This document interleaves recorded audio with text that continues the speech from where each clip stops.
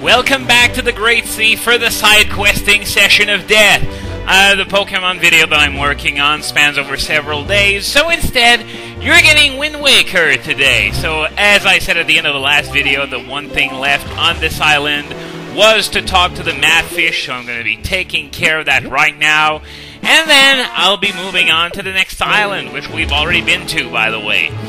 So, what's this one going to say? Oh, he's talking about the auctions on Windfall Island. There are 4 auctions in all. I don't remember if I've mentioned that. 2 treasure charts, 1 piece of heart, and a measly joy pendant. Now, since I've got them all, this advice is absolutely and entirely pointless. But hey, that's the Madfish for you. He always seems to be late to the party, or seems to repeat the same things over and over again. So, yeah, not very useful character overall. Square C6. Remember when we first went through Fire Mountain, because that's what this island is, and I told you that there was a big Octo that you couldn't defeat yet because you didn't have the Boomerang back then? Well, now we do have the Boomerang, so let's beat up some more big Octos.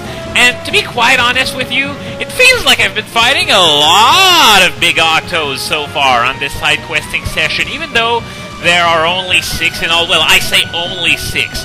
6 is still a lot, but it feels like I've fought more than that. And by my count, this is the 5th, so that means that there's still 1 left. I believe... No, I'm not even going to venture a guess onto which island this is, because I know in which general area it is, but... We're gonna get to that when we get there. So, here we go. It's already dead. It went a bit better than the last one due to it having only 8 eyes, and our reward for it is going to be 100 rupees, since, as I said before, that's what 8-eyed big Octos give us. And I love how that Boomerang is just floating there in midair, right at the spot where the last eye was. So let's just dig up this orange rupee and be on our way.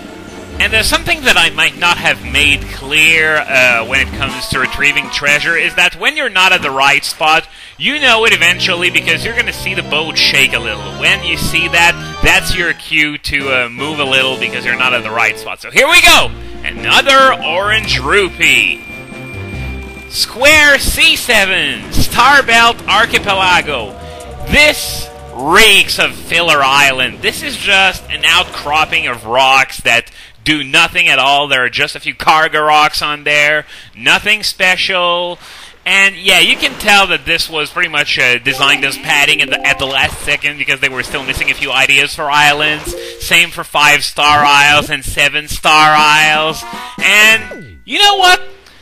I'm bashing the hell out of these useless islands, but they probably have some fans. Oh, he's talking about the ghost ship when the left half of the moon is missing. It's right here in this area. So yeah, as I was about to say, on my Pokemon playthrough, I was surprised to find a very high concentration of Vanillux and Garbodor fans, 2 Pokemon that I consider to be last-minute filler.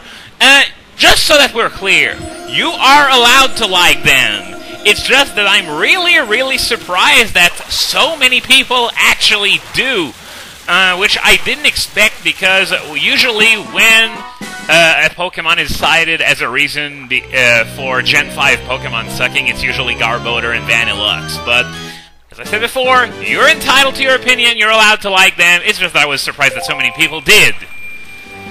Now, Square B7. This is probably, to be perfectly honest with you, this is probably going to be the highlight of this whole side questing session. The reason is, this island is home to possibly the hardest minigame in the game.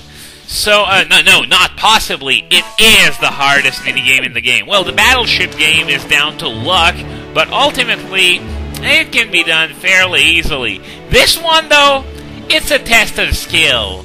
And well, I'm not that skilled at this minigame, and, talking about some, rocks on, Dragon Roost Island, we're gonna take care, of these rocks, because, it hints at something that's hidden on this island. This is the next island, so we're gonna be checking that out soon. So here it is. flight control platform. Now, let's just get out of here. For this minigame, we're going to need the Wind Waker, and we're going to need the Deku Leaf. We're also going to need the wind to blow to the northwest. That is an absolute must. Also an absolute must is the double magic meter. You will never come close to succeeding without the double magic meter. And even there, having the double magic meter doesn't mean instant success, as you're going to see very soon. So there are a few retos on this island that are going to talk about the minigame, and one thing that I've read about these retos is that, and I'm not sure if this is accurate or not, maybe someone can correct me if I'm wrong, but I read that these people aren't actually retos. They are reto cosplayers. So, yeah, this is sort of a flying contest using the Deku Leaf. You have to catch updrafts in order to keep your altitude high, in order not to fall in the water. And the record is, I believe, around 256 yards, which lends a bit of credibility to the idea of these guys being cosplayers, because real Ritos can fly far longer than that, of course. So, it only costs 10 rupees. I remembered it costing 20, but hey! Not complaining, especially since I'm probably going to be burning through quite a few of these rupees, so paying only half of the price that I expected, it's definitely going to be pretty good. So here it is, attempt number 1. The contest is afoot. You see the banner far off in the distance? That marks the record distance set by our great and talented champion. You must pass that banner. So here we go. There are 5 updrafts on the way. There's this one right here that you're better off ignoring because it doesn't propel you very far up. Instead, you want to try and go for that second updraft. It's going to, come back. Okay, here we go. I don't know if I've lost enough time to screw me over, because that's another thing. As I said before, you're on a timer, which is your magic meter, so it's going to be extremely difficult. You have to line yourself up perfectly while still catching updrafts, which is mostly down to luck. I caught this one, and I'm still very high up. I think I might do it. It's going to be very close. Am I going to be able to make it? Jump slash! Did I make it? It's very close. Goal! Yes! Yes! Goal! Yes! Oh my god, I cannot believe it! I did it on the first try! 258 yards, and I said before that this was going to be the highlight of this side questing session. Well, it was, but not for the reason I was expecting. I was expecting you to get a kick out of me raging over and over as I failed miserably at this minigame. And I get it on the first try. Oh my god. So, we're going to accept a great and talented prize. I don't know why I find it funny that he says great and talented for absolutely everything, including a piece of heart, which, by the way, completes our 11th heart container. So I'll see you on the next island.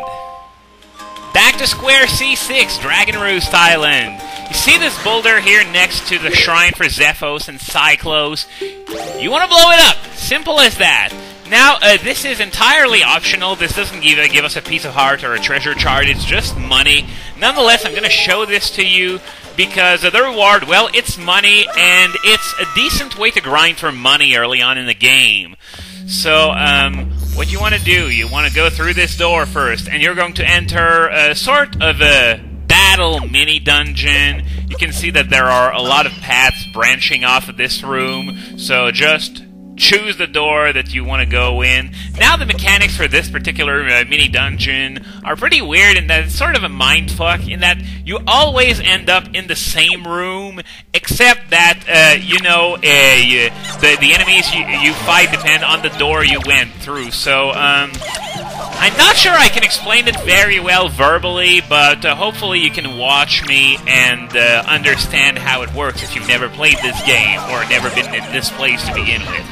So, yeah, we got a few rupees here in those pots, so now that torch is lit, that means that we don't need to go through this door anymore because it leads back to the room where we're in, sort of.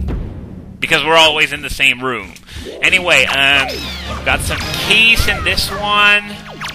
So, just kill those suckers, and yeah, someone suggested that I should have used the boomerang in a few videos ago when I was swarmed by 100 keys. Doesn't work that well when you got keys hitting you and breaking your aim every single time, so this is why I used the sword, to be honest.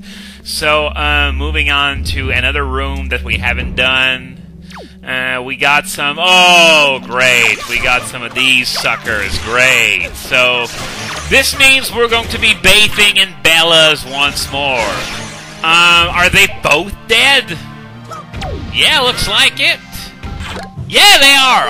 Alright, so it didn't go half as bad as I expected. So there's only one room left. It's not this one. It's not this one. This means it's this one. I think there are bokoblins in there because you're meeting all of the easy enemies in this one. There are going to be a few other of these things where you're going to be facing much tougher enemies like moblins and dark nuts and stuff. But we haven't seen Dark Nuts yet, so if you've never played this game, you have no idea what I'm talking about. Let's just rob those easy joy pendants, even though I have so many more than what I need to get the last reward for these things, which we're going to take care of probably in the next video. And here we go! We now have defeated all the battles, so this door is going to open. Just going to grab this money, since money is the main reason for coming here, since there's literally nothing else. So, going into this treasure room, we're going to have a few pots as well as this treasure chest. First, let's open the chest, which has 50 rupees in it. And now let's break these pots. There's a yellow rupee, a bunch of greens, and in these over there we have a yellow and another bunch of greens for 40 rupees total. What you can do is that you can keep coming in and out of this place. You won't have to fight the battles anymore. And the pots are going to respawn. They're always going to have 10 rupees each in them. So this is why I said that this place is a very good place to grind for rupees early on. There are better opportunities that show up later. But for this early in the game, I think we can deal with that.